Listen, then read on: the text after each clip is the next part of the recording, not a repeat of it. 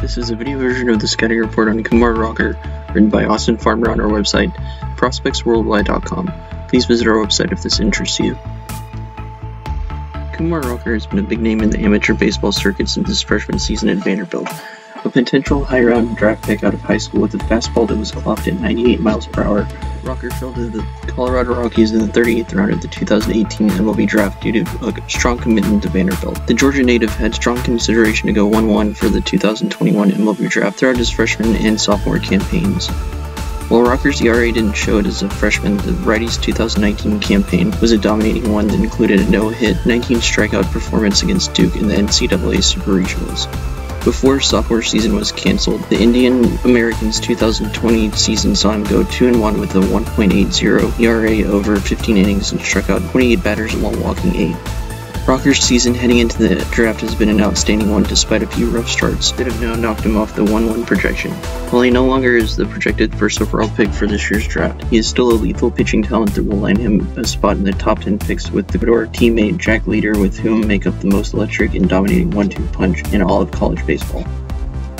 His fastball has touched 99 miles per hour in the past. However, this spring, Rocker's fastball has been hitting 92 to 97 compared to his previous 94 to 98. His arm works quick with his fastball, but it lacks the life he'd like to see. While he shows good velocity on his fastball, he likes to pitch it up in the zone, and teams that hunt fastballs have gotten to him during his junior campaign, as he leaves it in a hittable part of the zone, and there's not as much life on it as one would like.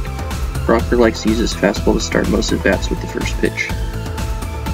The curveball is another plus pitch. The pitch dips down with 12 to 6 action as though it is heading towards the ground as it crosses the plate. It is a swing and miss pitch for the big righty, and he can use it to either get ahead in the count or strike batters out. He gets a lot of batters to swing through it, and his curve hits the mid to upper 70s and, as stated earlier, just drops down towards the ground. He usually tries to locate the curve at the bottom of the zone to generate ground ball and weak contact. Kumar Rocker's slider is his best pitch in his repertoire, and perhaps the best breaking pitch in the entire 2021 class. Like his curve, he can use it to either get ahead in the count or strike a batter out. It flashes outstanding break and sits in the mid-80s and has reached 86 miles per hour. There is such depth to his pitch that he just makes batters look silly and swing over it. His curveball slider combination should be one of the most lethal in the game for years to come. He will fool a lot of batters at the next level with this lethal combination. The changeup hits mid-80s and is perhaps his least thrown pitch. With pro development, it should be an above-average pitch and used more, as his breaking pitches are lethal enough at the college level that he does not need to worry about it presently, but he does have the pitch in his arsenal. The pitch does have good depth to it, and it looks like his fastball until it approaches the plate, then sinks. His control can be a bit of a concern.